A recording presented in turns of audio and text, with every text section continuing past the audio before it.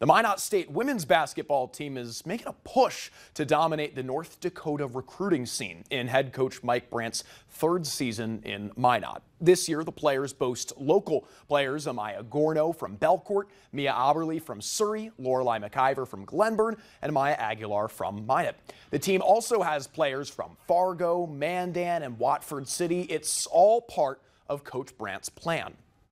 Anytime you're at the university, especially a state university, you want to work from the inside out. So, you know, the area players, there's good quality players here, and we want to try to get them. We want to be competitive. We want to be able to win. But I think that's our first stop, is getting good local players. And then you need an influx of some other players from different areas and maybe even different areas of the world. But we want to do our community and our university a favor by recruiting locally initially. For some players, it takes getting used to playing alongside your former rivals, but players say they enjoy having old opponents as teammates. My team is amazing. I love the girls so much.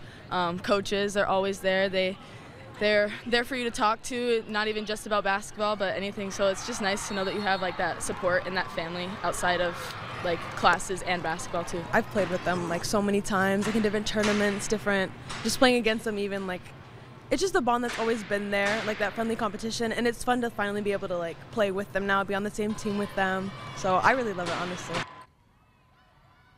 Beavers host UMary Saturday at 3:30 afternoon in the MSU Dome tonight.